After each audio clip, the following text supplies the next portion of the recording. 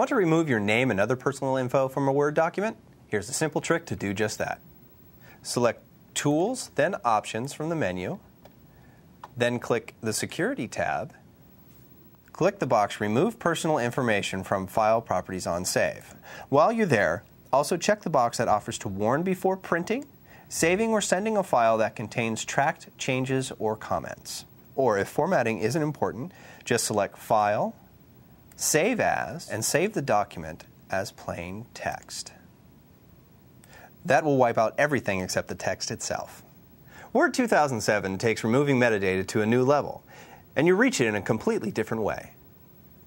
Click the Office icon at the top left, then Prepare, and then Inspect Document to see just what sort of personal information is hidden in the document. To check the document for selected content, click Inspect.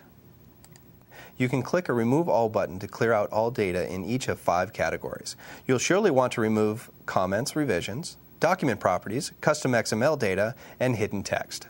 But think twice before clicking the button to remove all headers, footers, and watermarks. Those are typically meant to be seen. And that was a couple quick tips to remove metadata from Word documents. For more video tech tips, go to PCMag.com and click on the Video tab.